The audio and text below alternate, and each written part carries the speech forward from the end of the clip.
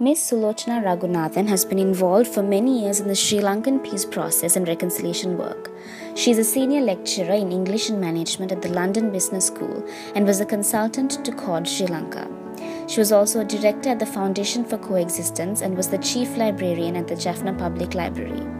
She was a librarian at the Jaffna Library at the time of the unfortunate burning of the library.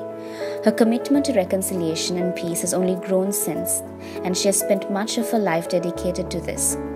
Currently, she serves on the boards of Sri Lanka Unites, Sahajivana Centre and Knowledge City. Despite being impacted by prejudice and hate, she is committed to a life pursuing healing, understanding, non-violence and reconciliation. In an era where many who were victims of hate retaliated with violence or abandoned hope for the country, Ms. Ragunathan has valiantly served for the cause of reconciliation and inspired many of the younger generation.